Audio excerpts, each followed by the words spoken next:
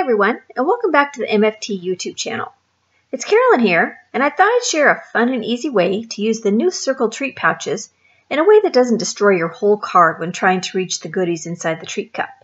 There's nothing more annoying than putting all that work into a project only to destroy it by getting to the goodies inside, right? So I figured out a super easy slider technique to get to the goodies and save your project.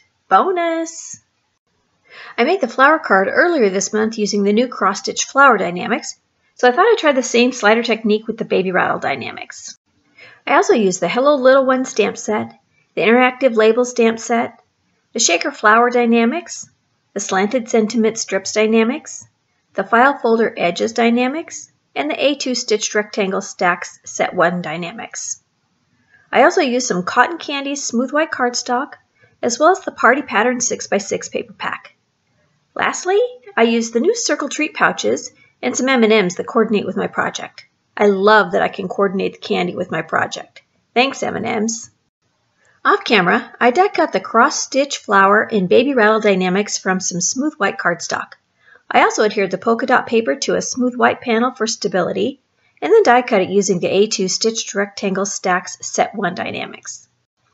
I'm positioning the baby rattle onto the polka dot panel, and I'll use the circle die from the shaker flower dynamics to die cut the aperture for the rattle.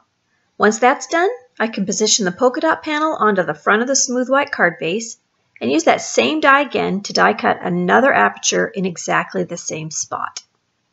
This is a great way to make sure that both apertures line up perfectly. And don't forget to open up your card base before running it through your die cutting machine. Here I'm adhering the baby rattle to the cross-stitch flower die cut with some thin 3D foam squares. I thought the details of the cross-stitch flower die cut were a sweet addition to the baby rattle and a unique way to use the cross-stitch die without stitching. Now I'm adhering the assembled baby rattle to the polka dot panel with more thin 3D foam squares, making sure to align the aperture of the baby rattle with the opening on the panel.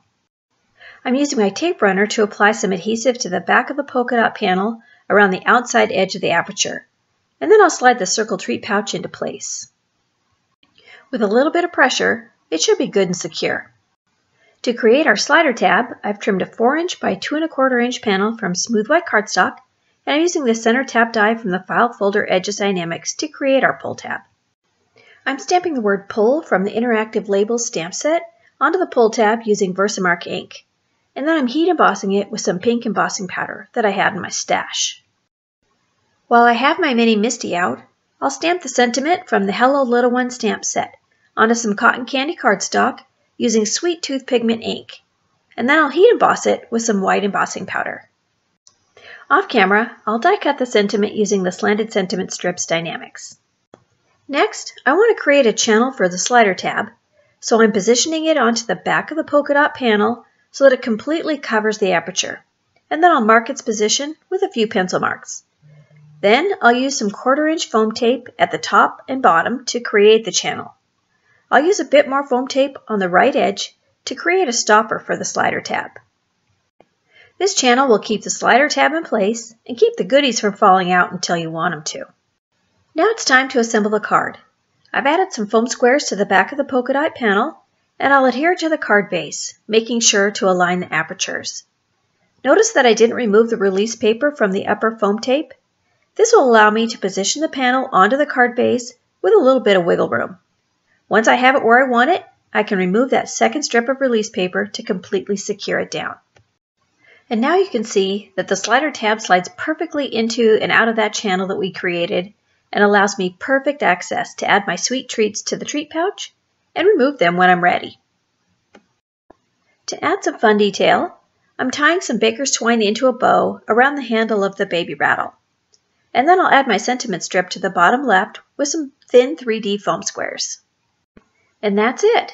You can see that the slider tab is hidden on the inside of the card, but when you pull on it, the treats fall out. You could change this up a bit using neutral colors and make it a fun gender reveal idea. You could add "It's a girl" or "It's a boy" to the slider tab, revealing the gender as you pull it out. Thanks so much for watching my video today. Be sure and check out the other videos on the MFT YouTube channel for more great content. Until next time, have a fabulous day.